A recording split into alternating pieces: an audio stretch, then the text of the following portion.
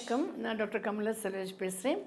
இன்றைக்கி உங்களுக்கு அடினோமயோசிஸ்ங்கிற ஒரு சதக்கட்டி, கர்ப்பப்பையில் வர சதக்கட்டி பற்றி பேச போகிறேன். இந்த அடினோமயோசிஸ் ஒரு வகை எண்டோமெட்ரியோஸோட சம்மந்தப்பட்டது.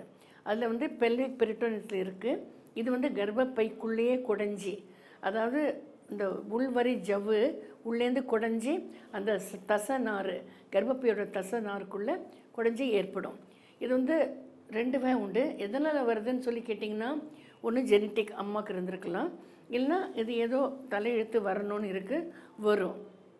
ரெண்டு வகை இருக்குது. இதில் ஒன்று ஃபோக்கல் ஆர் லோக்கல்னு சொல்லுவோம். இன்னும் மொத்தம் குளோபுலர், கம்ப்ளீட்டாக ஃபுல்லாக ஹோல் கர்ப்பப்பை பாதிக்கப்படும். இது எவ்வளோ சீக்கிரம் சாதாரணமாகவே மெடிக்கல் செக்கப்பில் கர்ப்பப்பை செக்கப் பண்ணுறது நல்லது.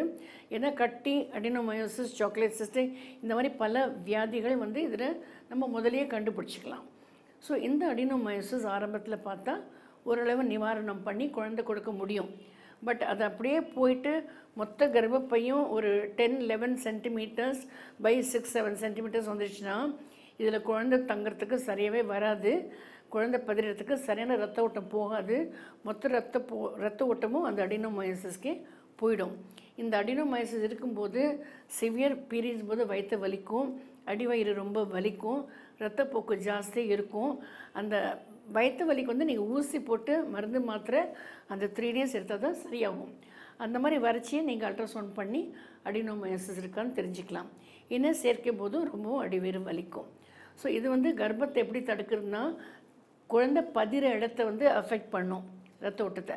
மற்றும் மொத்த யூட்டர்ஸ் வீங்கியிருக்கிறதுனால கரு இணை குழாயில் அந்த கருமுட்டை, உயிரணுக்கள் செல்றதுக்கு கருமுட்டை விழுறதுக்கு தடங்களாக ஏற்படும்.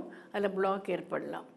இந்த அடினோமயோசிஸ் ஃபைப்ராய்டை விட எப்படி வித்தியாசமானதுங்கிறது, ஃபைப்ராய்டு நீங்கள் ஆரஞ்சு பழம் உழித்து பழத்தை எடுக்கிற மாதிரி ஃபுல்லாக எடுத்துடலாம்.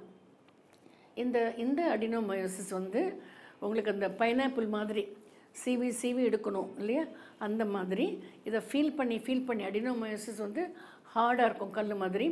இந்த கர்ப்பப்பை தசனார் சாஃப்டாக இருக்கும். ஸோ கையால் ஃபீல் பண்ணி எடுக்கிறது ஈஸி. பட் சின்ன அடினோமயோசிஸ் எண்டோஸ்கோப்பி வழியாக எடுக்கலாம். எடுக்கும்போது அதை குத்தி அந்த எண்டோஸ்கோப்பி இன்ஸ்ட்ருமெண்ட்டால் குத்தி பார்த்து எடுத்துகிட்டு சேர்த்து அதை இணைக்கும்போது ரொம்ப ஃபைனாக அழகாக தைக்கணும். அதை நூல் வச்சு கேட்கெட் வச்சு தைக்கணும். ஏன்னா சரியாக தைக்கலைன்னா கர்ப்பப்பை குழந்தை பெற்றுக்கும் போது அது பெருசாக விரியும் போது அந்த இடம் வெடிச்சிடக்கூடிய ஆபத்து ஏற்படும். அதனால் நியாயப்படி அடினோமயோசிஸ் எவ்வளோக்கெவ்வளோ திறந்து நம்ம சோஷியல் கரெக்டாக பண்ணுறோமோ, அதுவும் பெருசாலாம் இருந்தால் போஸ்டிவ் வாலில் யூஸ்வலி இருக்கும். சம்டைம்ஸ் ஆன்டீரியர் வால். போஸ்டிவ் வாலில் தான் காமனாக வர்றதுனால அந்த இடத்துல தையல் போட்டு குடஞ்சி கையால் ஃபீல் பண்ணி எடுத்துகிட்டு நிறைய பல லேயர்ஸில் நாங்கள் தைப்போம். ஸோ இந்த அடினோமயோசிஸ் இருக்கிறது உங்களுக்கு இந்த வயிற்று வலி வருது, கர்ப்பப்பை சம்மந்தப்பட்டது, குழந்தை பிறக்கிறது ரொம்ப கஷ்டம்.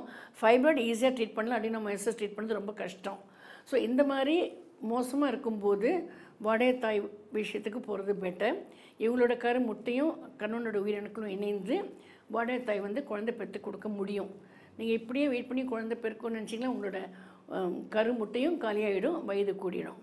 ஸோ அடினோமயோசிஸ் கெட்ட வியாதி, கர்ப்பப்பை சம்மந்தப்பட்டது, குழந்தையின்மையை ஜாஸ்திப்படுத்தக்கூடியது, உடம்புக்கு உபாதை ஏற்படக்கூடியது. ஸோ எவ்வளோ சீக்கிரம் கண்டுபிடிச்சி எவ்வளோ சீக்கிரம் அதுக்கு நீங்கள் ட்ரீட்மெண்ட் எடுக்கிறீங்களோ உங்களுக்கே குழந்தை பிறக்கலாம். ரொம்ப ஜாஸ்தி ஆகிடுச்சுன்னா கர்ப்பப்பை, கருணை குழாய், கருவகத்தை விட்டுடலாம். டிபெண்டிங் அப்போ அந்த ஏஜ் எடுத்துடணும். இல்லை வாடகை தாய் மூலம் குழந்தை பெற்றுக்க முடியும். Okay, I hope you learned about adenomyosis.